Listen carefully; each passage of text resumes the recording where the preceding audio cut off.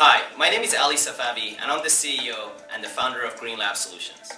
Every year, there is a large amount of plastic waste consumption from laboratories around the world ending in the landfills.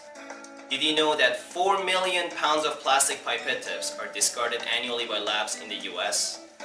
This large plastic waste consumption from labs not only contribute to the environmental pollution, but also adds a significant amount to the operation cost for those companies. Green Lab Solutions sees this large plastic consumption as a problem for biopharma and biotech companies.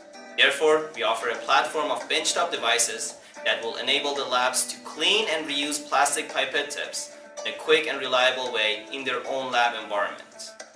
For example, on average, labs spend anywhere from $25,000 to $1.5 million on plastic tips, depending on the size of the lab. Our device will help the lab reduce their pipette tip consumables annually by 70 to 90%, which can save the pharmas and contract research lab thousands to millions of dollars every year. In order for Green Lab Solutions to reach full commercialization, we need to raise an initial capital of $1 million to implement the design and market our products worldwide. If you're interested in developing Green Lab Solutions to its full potential, invest in us.